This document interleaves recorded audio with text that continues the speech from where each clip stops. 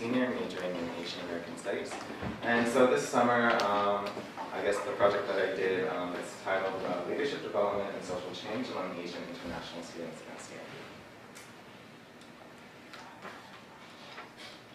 There we go. Outline. So today, brief outline. I'll go through an introduction, my project summary. That outcomes a little bit about my experience and moving forward. So introduction. So why did I do this study and kind of what inspired me? Well, I've previously worked with Volunteers in Asia, which is the program I've been a part of. And actually, third week into that program, a short-term study abroad program, I had the idea like, oh, why don't I study abroad in Japan, because I made new friends. So I ended up abroad in Kyoto through the Overseas Studies program. And so the students I met there, a lot of them were from Japan. And they loved being at Stanford so much throughout this program that I met them that they kind of wanted to recreate this type of experience, which resulted in the Asia Elite Business Scholars. So students from East Asia, from mainland China, Taiwan and Japan gathered in Tokyo for kind of like a 3-day global exchange program. And it was pretty cool because it all kind of started through where they met here at Stanford through a program. So next summer, I decided to do it again. And this time kind of study it. What happened? What caused them to have these types of ideas to like meet at a location and then kind of recreate a thing and bring in new people? So, don't know how to go back. There we go. So again, the organization I was a part of is Volunteers in Asia, which is about a 50-year-old nonprofit that actually started by the Dean of Freshman Men here at Stanford. So yeah, it's a pretty old ties here. And specifically, the program I worked with was the American Language and Culture program. It's about 30 years here. So for the program itself, it was a 4-week study abroad program at Stanford University. Students from universities in East Asia, so that's mainland China, Macau, students from Taiwan and Japan. This year there weren't students from Korea, but sometimes they come and sometimes they don't. Part of that, they are required to enroll in a research writing course in English. For us students here at Stanford, we don't have remedial English classes per se, so it's a bit challenging for them because we take power and you're just supposed to know how your grammar already, so research and writing for them is kind of a big thing for Asian students whose primary language is not English necessarily. So there's a lot of curricular and co-curricular programs, so we bring them to various companies or social events or things like that. And of course they also live in the dormitory, so this time they stayed in what we call, which was the year after as well. So project summary, split up into 2 parts for the community summer research internship. So the internship part, for me what I had to do was the 1-week leadership training right before, and as a program coordinator, the official title, to build community in the dorm. So that's basic RAing. This year I'm an RA in Toronto, which is kind of fun. So I kind of had my pre-RA experiences through this program. And then the second part is design curricular and co-curricular programming. So the 3 types of programming in addition to the courses is around the themes of the American work culture. So we bring them to places like Google, YouTube, Facebook, Apple, but also we brought them to Mozilla. I didn't know that that was actually a nonprofit, or other types of things like that, to get them kind of culture to what those things are. The second part is actually volunteering. And before being a part of this program, I didn't realize that I guess volunteering is kind of a different and non-common thing outside of the United States. So we brought them to potentially soup kitchens or packing things or making crafts for little children. So there's that type. And the third part kind of encompasses everything, which is the fun social things. So if we bring them to Great America, or we bring them to some other fun place, coordinating things like fountain hopping. Unfortunately, the drought happened, so we can't do fountain hopping for them on campus. And of course, they came here to take an English class, so we do assist them with their academic assignments. And what's interesting is that we're also not allowed to technically correct their grammar. It's the research writing, the way of thinking, the critical inquiry that they really try to emphasize and stress in this program. So yeah. On the research side, it was in ethnography, so I was there from the beginning to the end. Participatory observation pretty much 24/7. It's basically camp, and you're just awake and you're asleep and you just keep writing. Interviews, informal, informal, semi-structured, things like that. And really my initial research question coming in was, how do curricular and co-curricular programs impact leadership development? So outcomes. So basically, it may be pretty obvious to some people that the more a student is involved, the higher their personal development. And that really reaffirms Aston's theory of student involvement. His fourth postulate basically states the same exact thing. The more people are involved, the more people are engaged, there is something going, there is learning happening. And because it's kind of a camp and a forward program and it's kind of like non-stop, literally you can kind of argue that every moment they are growing.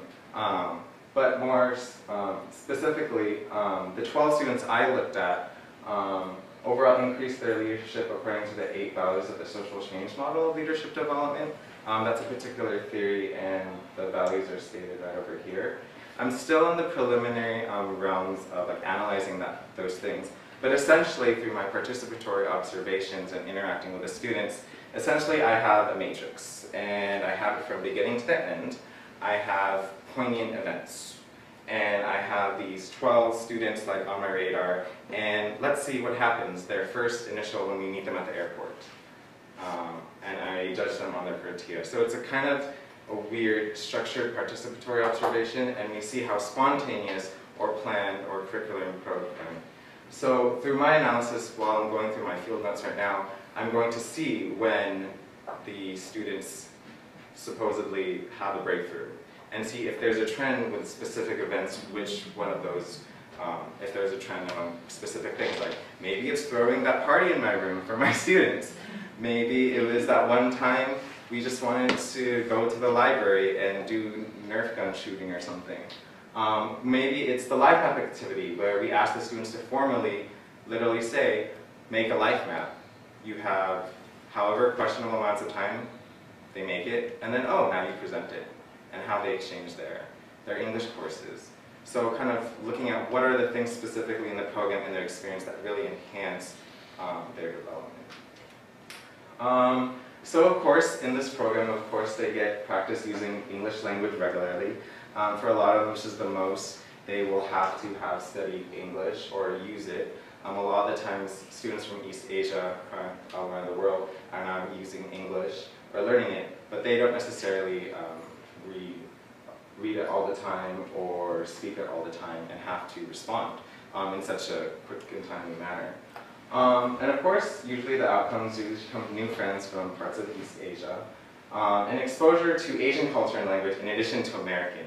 So a lot of the jokes that come around the program is that this isn't American language and culture, this is Asian language and culture, because people start sharing their stories. They're like, what is it like in Japan? And their stereotypes like, oh, I thought Japanese people are like mean or something. Or like, what about like, wait, is Taiwan really a part of China? Wait, what about Macau? Like those conversations. And really, they get to be placed in a program where they're away from their countries, they're away from all these other stereotypes, and they're going to be forced to grapple with what they know and potentially question other people and what are they getting out of that. So in addition, the program provides a space for Asian students to talk about Asian culture and Asian things. And historically, East Asia isn't necessarily the most friendly with each other. A lot of wars and other things like that, and even things today. If you guys know about the Sunflower movement that happened in Taiwan, recent things that are happening in Hong Kong, a ship going down to Korea, Japan, offering help, but Korea not. So it provides these opportunities for students to engage in conversations that they probably not necessarily would have. Yeah. So for my experience, challenge is getting enough sleep. pretty normal, I guess, for a Stanford student and for a program that happens from beginning to end. Pretty much you're always on call. And the second part is working with new teams and different backgrounds and the random things that show up. So again, I've done this program before and helped out. So it was difficult for me to be like, I know how we're supposed to do this.